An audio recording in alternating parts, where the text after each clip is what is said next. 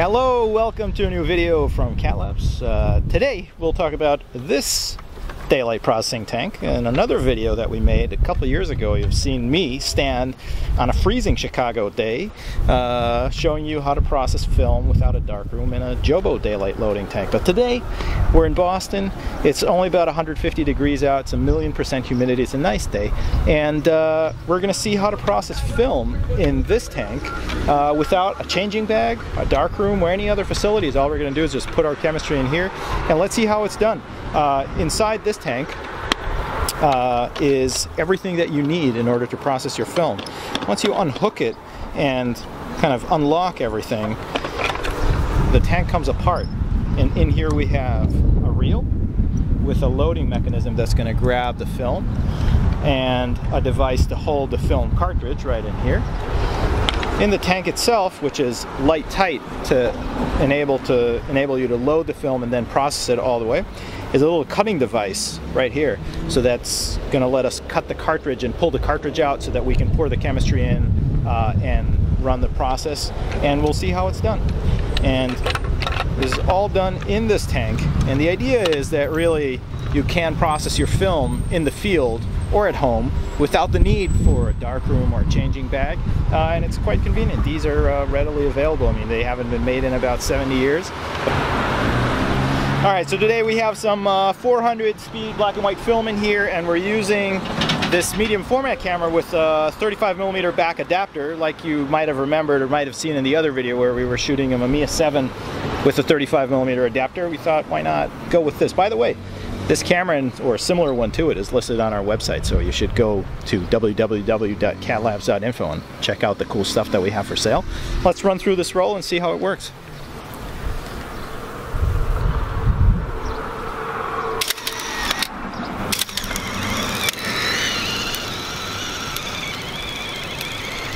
Alright, that was the last one. Alright, just have to press that rewind button real hard, and we'll rewind the film. Here's our leader puller. Put it all the way in, roll it back, and listen for it. 1 and 2 and 3. Then stop and hold the cartridge, pull tab B in, and there we go, is our leader. Alright, so we do need, in this case, the leader tab in order to get it into the tank. Let's get the reel started. Unhook it here. And pull the plug out. Put it here for convenience.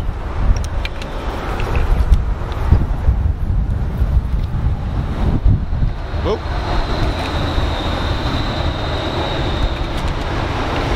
Alright.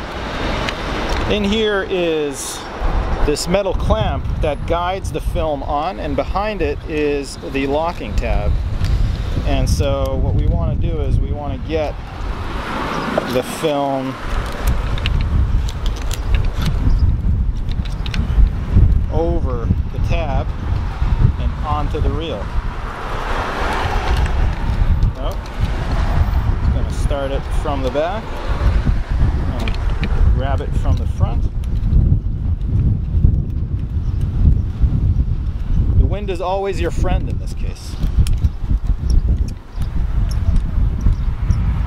Just going to show this to the camera, sliding the metal bar over the film so that it locks in, and then we can kind of see how this is going to work. And as I turn this knob, it's going to load the film onto the reel, and then all the process is going to happen in the tank. Put the plug back on. I'm going to hold the cartridge so that the plug doesn't push holding the cartridge so that the plug doesn't push it all the way out. But we're going to need this plug later. So there it is. And here's our tank. Goes in, and I'm going to twist to lock entirely. Press the plug in, and we're going to load based on the arrow. I can hear the film loading. I'm going to put it up to the microphone so that you can hear it too. I'm loading very smoothly, and as soon as I feel any tension, I'm gonna stop. If I have tension and I twist the reel further, it's gonna compress the film on the reel, so it's best to just roll it. Geez, you can see that we're sweating because it's a hot day. All right, we're almost there. All right, that's the tension. I can feel the tension. The film won't go anywhere.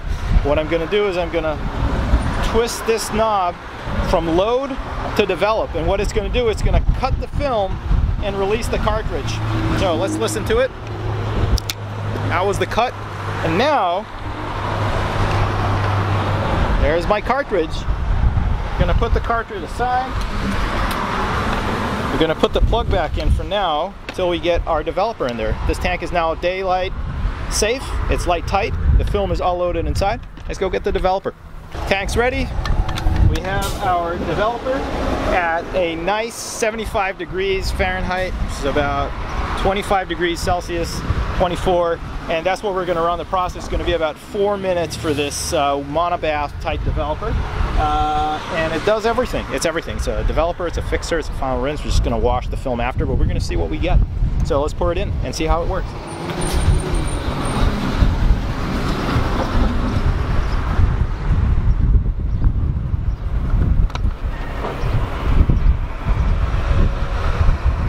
There you go. It's 500 milliliters. I'm going to get plug back in so this doesn't slosh around.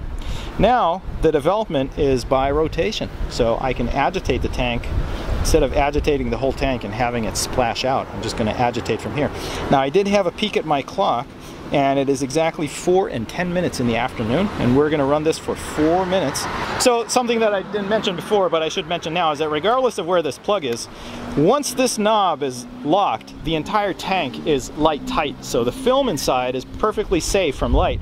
And so we can just run our process, and I've been agitating back and forth for about 4 minutes, which is what this monobath is calling for, and I think we're almost done. So what I'm going to do is I'm going to pull the plug out, pour the monobath developer and fixer back into the beaker, and let's have a look at what we got.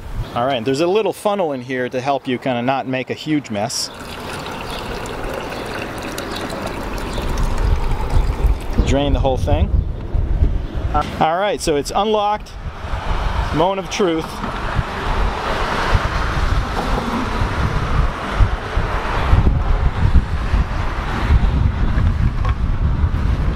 It's looking good. It is looking good. And absolutely, it is fabulous. I'm just gonna bring this and check it out. As you can see, the film is perfectly developed. Here's our film. But what I'm going to do now is I'm going to go get this washed and give it a final rinse so that the water dries out nicely. Obviously it's getting full of dust out here in the open, so ideally you want to do this in a protected environment. This is a short video about how to use the Kodak Day Load tank for processing film without a darkroom, without a changing bag, in the field. So next time you're on assignment and you just have to have your film developed in the field, but you forgot to bring your darkroom with you, you can use one of these. Thank you very much for watching. Please check out our other videos. I'm going to leave the link below for the Jobo 2400 daylight loading tank, so you can see how that's done with the Jobo tank. Please consider subscribing to our channel if you like this content, and check out our website at www.catlabs.info.